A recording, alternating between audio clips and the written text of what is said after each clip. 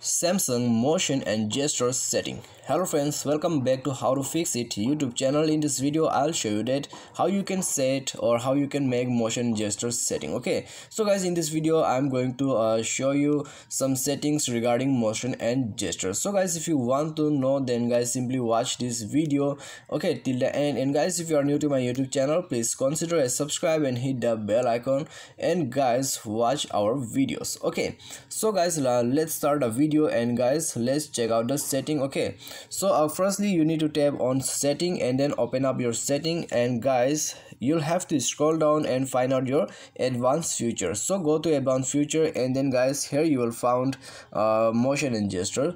So tap on it, and then guys it will open. Now on the first setting, as you can see, easy mute option. Okay, so easy mute option is for as you can see on the description, mute incoming calls and alarms by turning your phone face down. Okay, like this. Okay, as you can see. Okay, this is how it works. Okay, so you can easily enable and disable easy mode from here. And guys, in the second, okay, as you can see here, one-handed mode. Okay, so guys, in one-handed mode you can use your mobile one-handed. Okay, so you need to turn on, and then guys, as you can see, this is your one hand mode setting. Okay, so from here you can turn on and turn off one hand mode setting. Okay, so one hand mode setting, as you can see, this is how it works. Okay, this is how it works. And then guys, in the third option you can see finger sensor gesture. Okay, finger sensor gesture. So guys, this option is for okay to use your finger on your fingerprint gesture. Okay, fingerprint sensor. So from there you can as you can see here.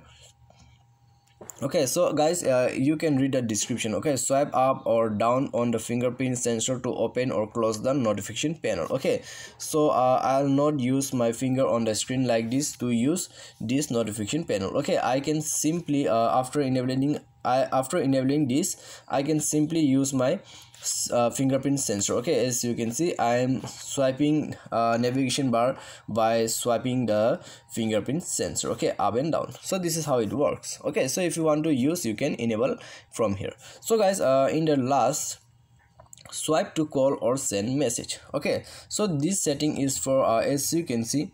Okay, swipe a contact or number right to make a call, or left to send a message in phone or contacts. Okay, so like this guys, as you can see, if you want to call someone, then you can simply swipe right, okay, in their call list. Okay, so I'll show you.